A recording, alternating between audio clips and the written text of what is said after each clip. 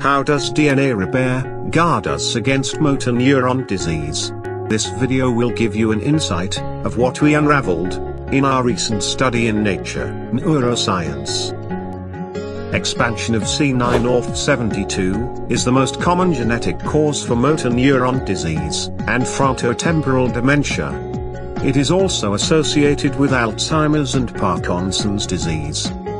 During the process of making RNA and proteins, the expansion forms a 3-strand nucleic acid structure called R looped.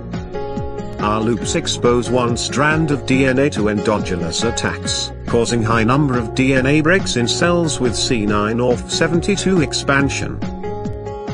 How do C9 cells deal with this elevated levels of DNA breaks? Are they super efficient, or, on the other hand, much less efficient than normal cells? Cells normally possess very robust DNA repair toolkits that are constantly active to maintain DNA and RNA integrity. Each repair tool kit has unique components, enzymes, that can cut, hammer, and seal the breaks. The presence of these enzymes is essential for all cells, especially neurons.